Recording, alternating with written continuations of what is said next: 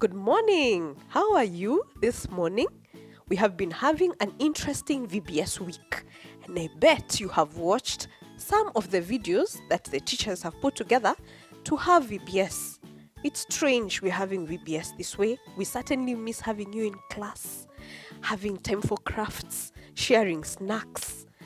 But we will make use of this technology God has given us at this time to have VBS online. And we've been learning about diligence. We've been learning about faith, obedience, self-control, and honesty. And today's lesson will look a bit more on honesty. We're going to look at a young man called Joash, who became a king when he was only 7 years old. And during his reign, when he was king, he made sure that the temple was built. And guess what? It was built with money that the people of Israel gave. And they handled the money with complete honesty. What is honesty? I believe you ask yourself. Honesty, according to the dictionary, it's a quality of being honest. An honest person is a person honorable in principles, intentions, who is upright and who is fair. In English, we talk about synonyms. And another synonym for honesty is integrity, trustworthy, and truthful. So we can say an honest person is someone who's trustworthy, who's truthful, and who upholds integrity. I was going to say who's honest. A person who's honest is someone with integrity, trustworthy, and someone who's truthful. Let's look at the story of Joash.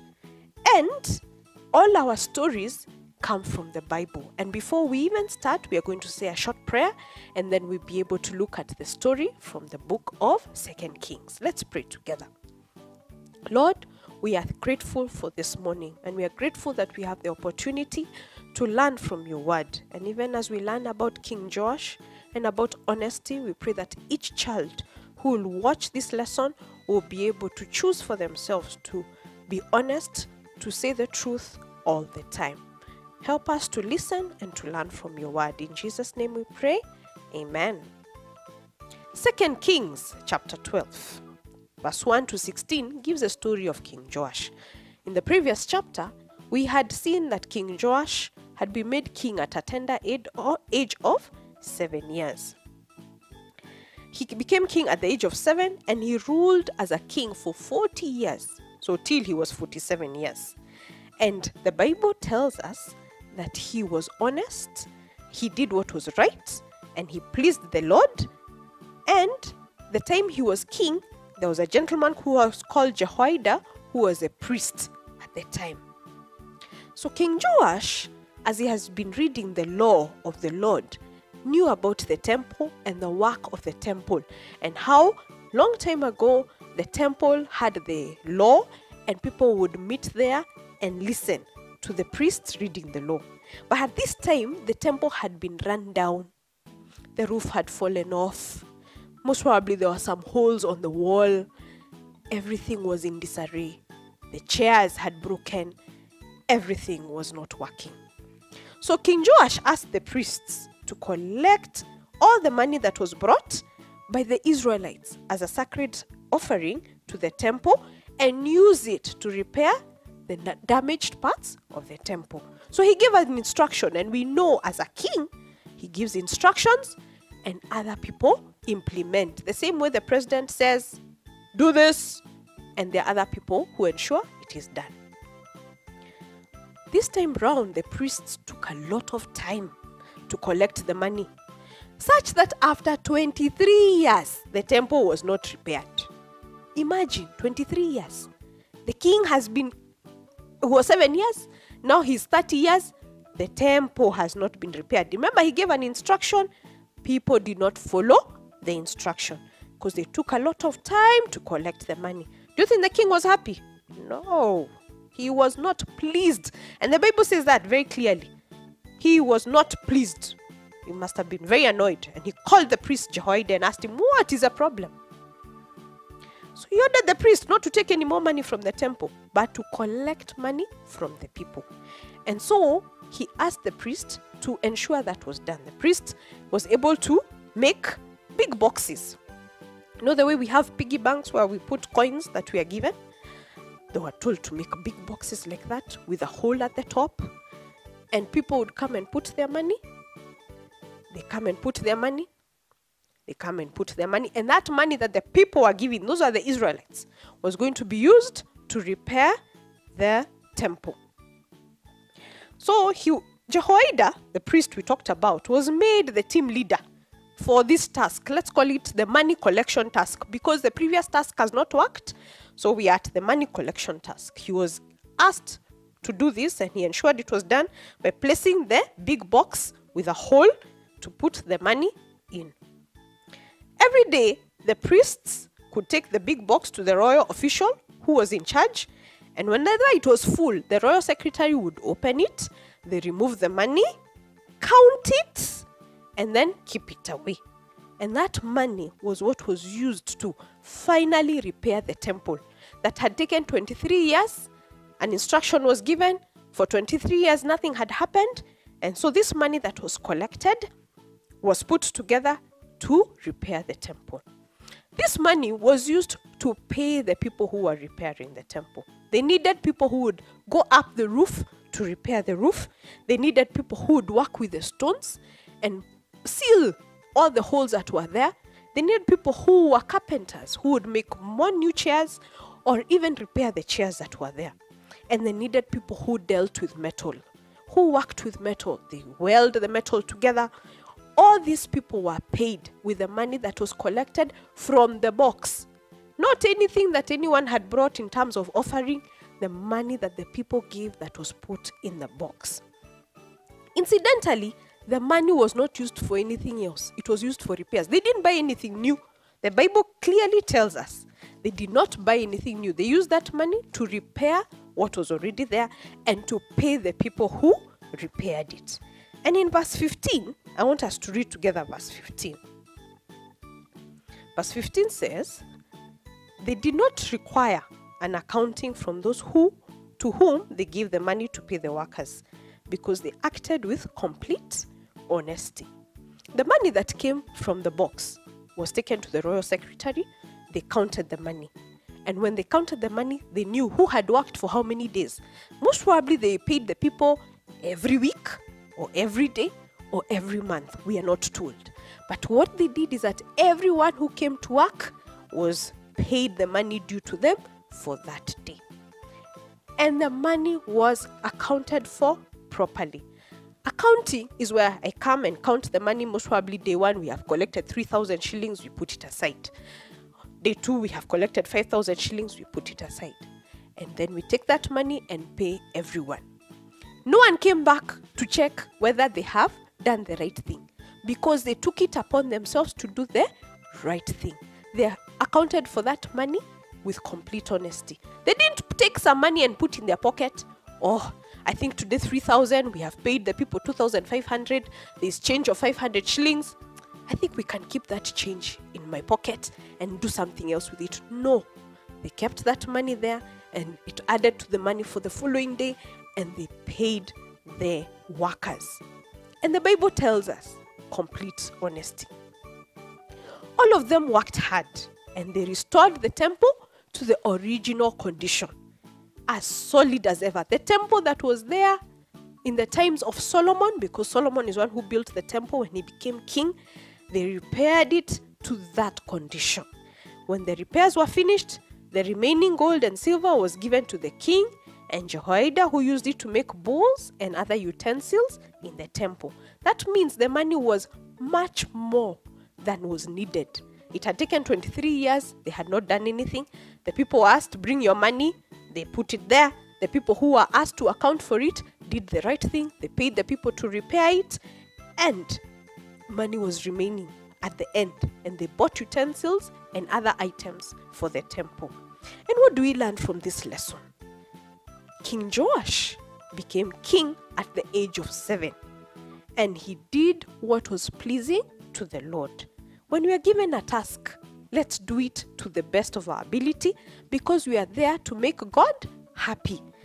He ordered the priest to collect money from people to repair the temple. He gave an order, and this time round, the people obeyed. Joash and Jehoiada the high priest were given the money collected from the people, and they used all the money for the repair of the temple. And the remaining money was used to buy the utensils. And God was happy with who? King Joash, Jehoiada, and all the other people who worked with him, because none of them took the money and used it for something else. They said this money is for repairing the temple, and they did it with complete honesty. Now, I want to mention a little story from the Bible also, that we get to see if you don't work with complete honesty, especially when you're dealing with money, there is usually a punishment. In Acts chapter 5, we meet a couple called Ananias and Sapphira, who decided to sell their property and bring the money to the apostles, to the disciples, just like everybody else was doing. Previously, we had seen Barnabas had sold part of his property and brought the money to the disciples to help the church as it grew in Jerusalem and expanded to other areas. However, Ananias and Sapphira decided to take a little of the money and keep for themselves, and then take the rest to the disciple Peter. When Ananias came and gave to Peter, the Holy Spirit spoke to Peter, and Peter knew this is not all the money. However, Peter was not demanding that all the money is brought. When he asked Ananias, is this all the money that you got when you sold the land? Ananias confidently said, yes, it is all the money. And what happened to him? Go and read chapter 5 of Acts. He died. He was punished there and then. It was a drastic punishment, but he was punished there and then. His wife wondered 3 hours later, my husband has not come home. So his wife came to check on him. And Peter asked the same question, is it all the money that you got from selling the property? And she confidently said, yes, it is all the money. And she also died. And the lesson there is, Peter didn't demand all the money, but God expected both Ananias and Sapphira to say the truth. The truth was, we brought part of the money, the other money, we will use it for this and that at home. That was all they needed to say, but they lied. And here, King Joash reminds us that we are required to be honest with our dealings, especially with regards to money, instructions we are given, just to say the truth if we are not able to do it. Let us do things with complete honesty. And that's what God requires us to do. He requires complete honesty from us. And God will give us the strength to be honest. Because we love Him, He will remind us quietly through the power of the Holy Spirit to say the truth all the time. And another lesson we learned today is that even as young people, whether you're in class 3, class 7, you are still young, but God can use you. God used King Joash when he was only 7 years old. In present day, he would have been in grade 2 or grade 1. But God used him, even as young as he was. We need to be honest to God, to us and to others. If you are trusted to do something, let's do it honestly. Let's do it truthfully. Let's be trustworthy so that even our parents can trust us when we are given a task at home. God expects us to be honest always, okay? And especially when you are dealing with money. When we are young, let us learn about honesty, about being trustworthy, especially with money. I know you as children have been hearing a lot from your parents talking about it, from the news, about this big word called corruption, where we are all going and getting a little money that does not belong to us, and then we take it and use it for ourselves. But that is not right.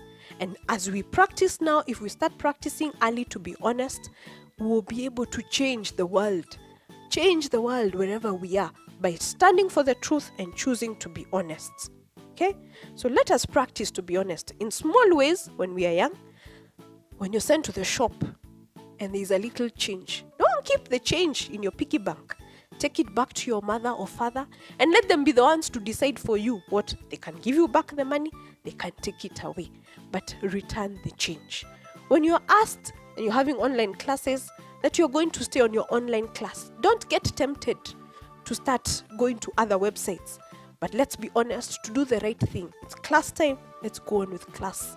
When you're asked, do not do this, do not do that, let's be truthful and do it right. And as we grow, we'll be able to work and do things with complete honesty. Even as we become older, go to high school, go to university, and end up getting good jobs or running good businesses because we are honest with our dealings. And our memory verse for today says, better a poor man who walks in integrity than a rich man who is crooked in his ways. Proverbs 28 verse 6. Let's say it together. Better a poor man who walks in integrity than a rich man who is crooked in his ways.